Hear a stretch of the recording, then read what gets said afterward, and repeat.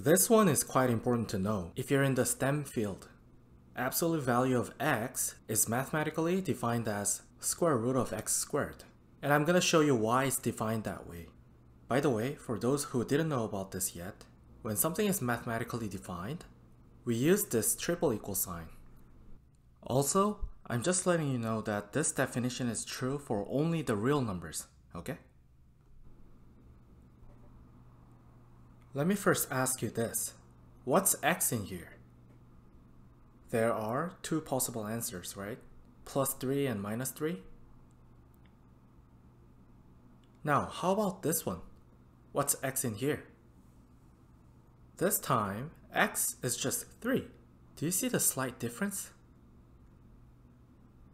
It'll become more clear with this. What is x in here? This one should be -3. You see, when you see the square root of a number, like this one and this one, you're either seeing the positive or negative number already. Then what was that first answer? Here, when we remove the square by square rooting both sides, we have to consider both the plus and the minus cases. You could put the plus minus sign in front of x instead. That doesn't matter. And that's how we got two answers. But the other two questions, we're asking with the ones that signs have been determined already. Here, the +1 has already been chosen. And here, we have the -1 chosen. When we perform a mathematical operation, if we're dealing with just numbers, there's only one solution with one determined sign. There cannot be two different answers, right?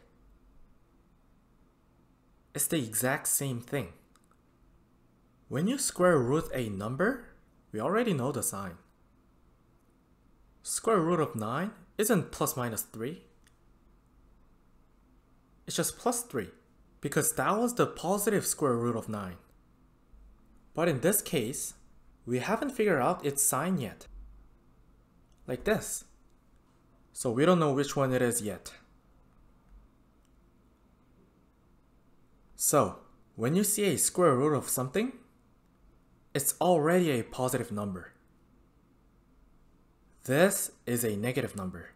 So far so good? Okay, so back to our original topic. Here's an example. Simplify the following expression. The answer is this. Cause what did I say about this one?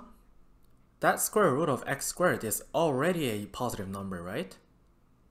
But wait, if square root of x squared is already a positive number, can't we just use x instead of the absolute value of x? Like this?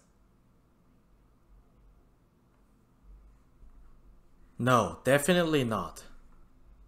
Think about this. What if x was -3? I never said x is a positive number. I said this whole thing in the denominator is a positive number, right? So, let's look at the left-hand side. If we plug in -3 there, we'll get -3/3, right? Do the math. But on the right-hand side, if we plug in -3, you get -3/3.